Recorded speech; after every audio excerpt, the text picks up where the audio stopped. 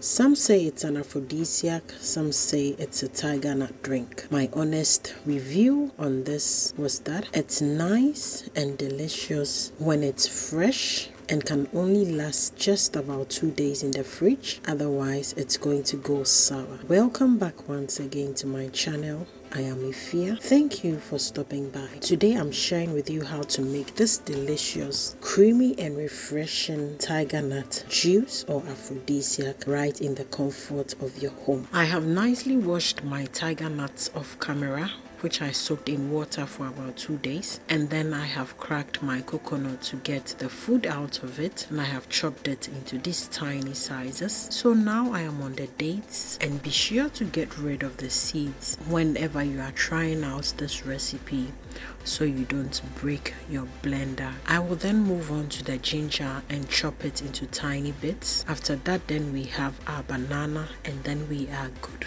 to go and blend our juice. I'm going to list everything in the description section, so be sure to check it out. So when everything is set and ready, I'm going to transfer everything into my blender. I'm going to add a good amount of water and blend until I am satisfied with the texture or the smoothness of our tiger nuts.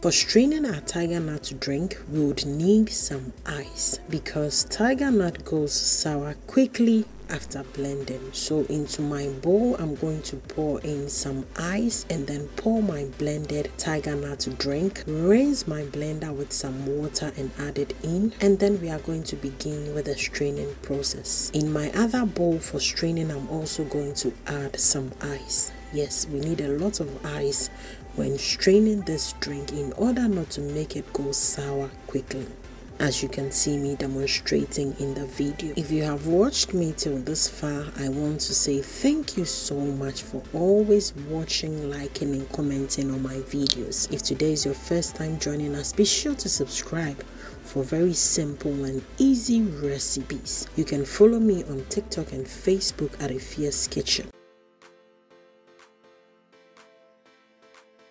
So after straining our drink, this is what we are left with. It's so creamy, and you can see it looks creamy as well, and it was so good and delicious. And as I said earlier on, it's so good and nice when you are drinking it right after making it and not storing it for so long in the fridge. You can store them in bottles like this, as you can see on the screen, for just a maximum of 2 days and not more than 2 days. And it's time to serve and enjoy. Thank you also so much for your time with us. Time is precious, so if you are able to watch this video till the end, I say God richly bless you and may your week be lovely and fruitful. Till I come here again in the next video, keep safe and don't forget to keep your little light shine. Bye. Ifia's Kitchen.